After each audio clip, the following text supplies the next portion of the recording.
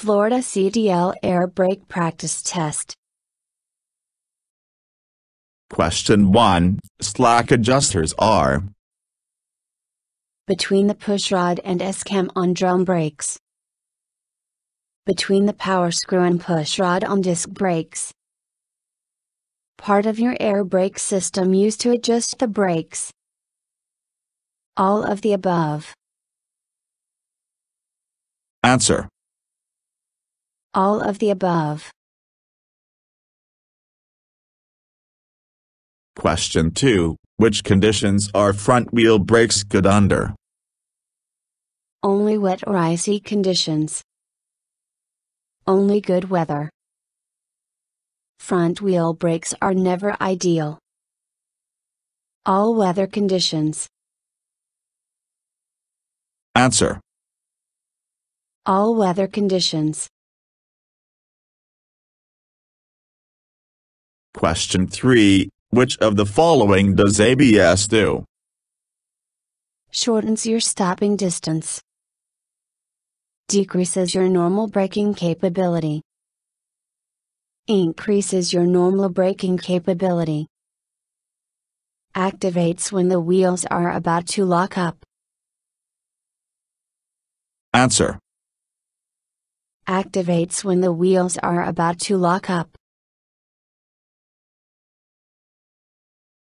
Question 4. Which of the following is not part of the braking process when driving a tractor-trailer combination vehicle with ABS? You should drive more quickly so that you will be able to keep the trailer and tractor straight. When you slow down, you should monitor your tractor and trailer and ease off the brakes to keep control. You should use only the braking necessary to stay safely in control. Brake the same regardless of what you're driving, whether you have a trailer or ABS, or neither. Answer. You should drive more quickly so that you will be able to keep the trailer and tractor straight. Question 5. Which of the following is true about your brake function if your ABS fails? You will have no brake function and the truck will be out of control. It will slow your truck to a halt and force you to pull over. You will still have normal brake function, and simply need to get the ABS repaired soon. It may cause problems with other mechanical systems and there could be a huge fire risk. Answer. You will still have normal brake function, and simply need to get the ABS repaired soon. Question 6. Why must you study air brakes in the state of Florida? All trucks have air brakes in Florida. Otherwise, you will have to get a CDL with restrictions. Otherwise, you cannot receive a CDL at all. Otherwise, you can only receive a CDL permit. Answer. Otherwise, you will have to get a CDL with restrictions. Question 7. At what measurement is the safety valve usually set to open? 150 pounds per square inch. 250 pounds per square inch. 100 pounds per square inch. 200 pounds per square inch. Answer. 150 pounds per square inch. Question 8. Which of the following factors can cause brakes to fail or fade? Not relying on engine braking enough. Excessive use of the service brakes. Brakes being out of adjustment. All of the above. Answer. All of the above. Question 9. How can you tell if your vehicle is equipped with an anti-lock braking system? ABS is still optional. If the vehicle is manufactured after 1998. If the vehicle is manufactured after 2010. If the vehicle is manufactured after 2000. Answer. If the vehicle is manufactured after 1998. Question 10. Which vehicles must have low air pressure warning signals? Warning signals are optional. Only those built after 2005. Only those built after 2010. All vehicles with air brakes currently in operation. Answer. All vehicles with air brakes currently in operation. Question 11. Which of the following is not part of the drum brake? Slack adjuster. Brake drum. Safety valve. Axle. Answer. Safety valve. Question 12. Which of the following is true about a dual air brake system? One is called the primary system and one is called the secondary system.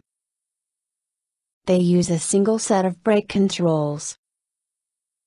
One system usually operates the front axle and one operates the rear axle. All of the above. Answer. All of the above. Question 13. Spring brakes are Brakes that come on automatically on a truck on tractor when the side drops too low. Not going to have full effect until your side drops to a certain range, often 20 to 30 pounds per square inch. Made up of powerful springs that are held in back, while you are driving, by air pressure.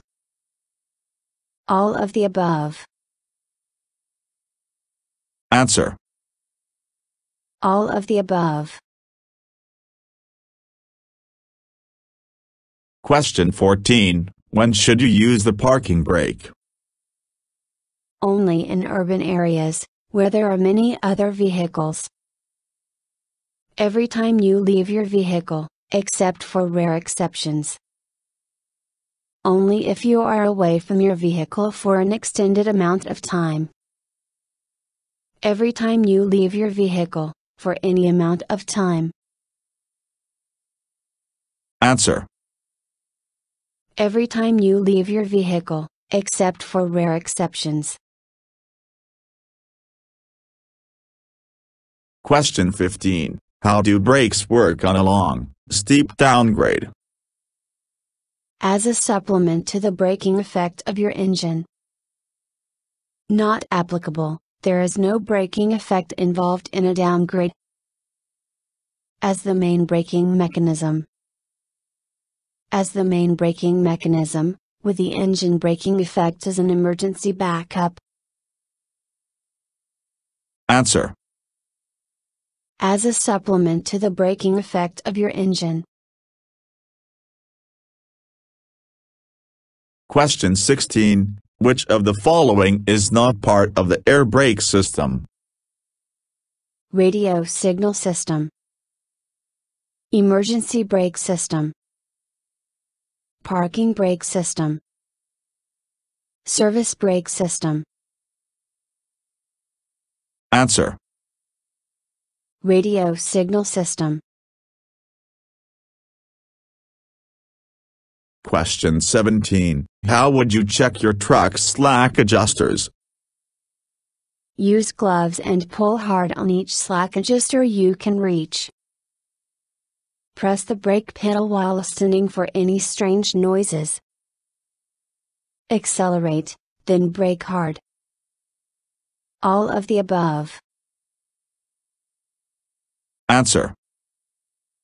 Use gloves and pull hard on each slack adjuster you can reach. Question 18. When should you drain your air tanks?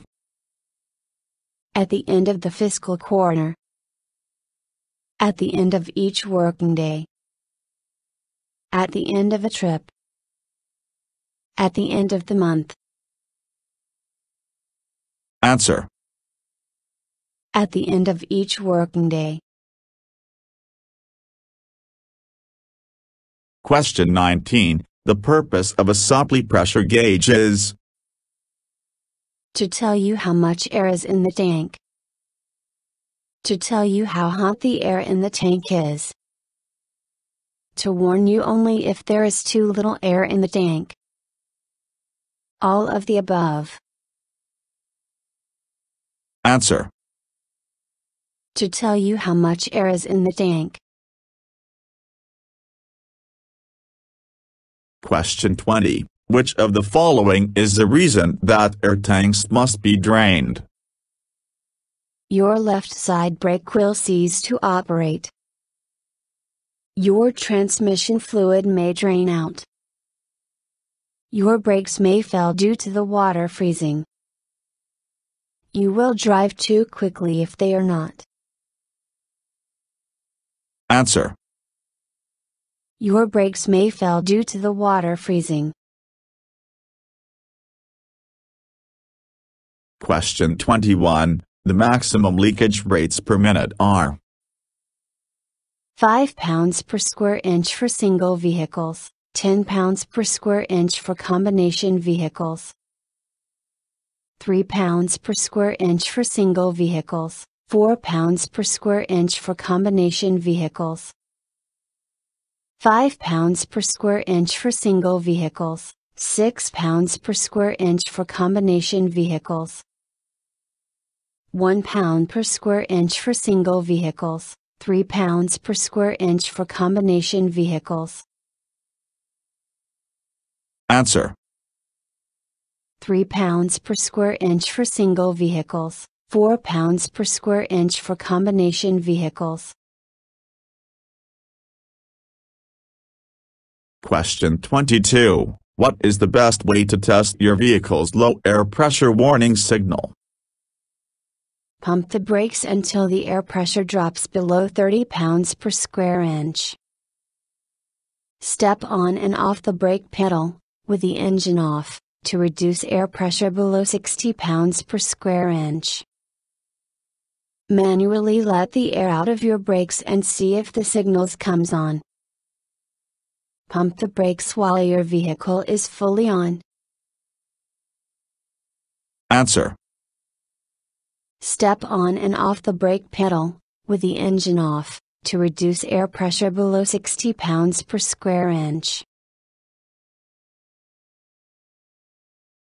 Question 23. What is the best way to test if your vehicle's spring brakes come on automatically? Continue to step on and off the brake pedal until the manufacturer's low-si specification have been met for spring brakes to deploy. Continue to step on and off the brake pedal until the parking brake valve pops out on single vehicles. Continue to step on and off the brake pedal until the parking brake valve pops out, on tractor-trailers vehicles. All of the above. Answer. All of the above. Question 24. Which of the following should you do before leaving your vehicle unattended? Put on the parking brakes. Chock the wheels.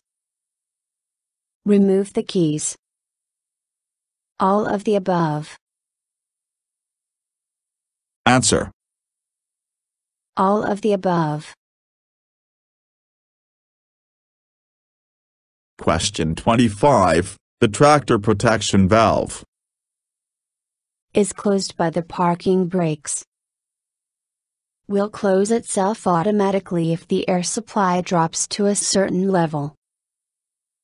Provide your air supply for brake system.